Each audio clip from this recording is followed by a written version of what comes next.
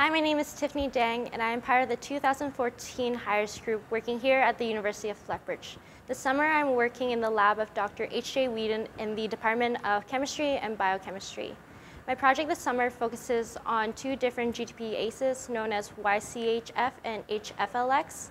GTPases are a group of enzymes that hydrolyze guanosine triphosphate, which is a high-energy molecule, also known as GTP.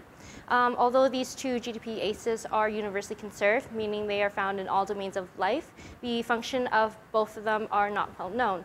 So this summer, what I'm working on is finding a role that these two GTPases could play.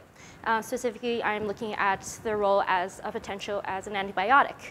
If these two GTPases, YCHF and HFLX, work as an antibiotic, they will increase the survivability of the cell under stress conditions which are not optimal for them to survive in.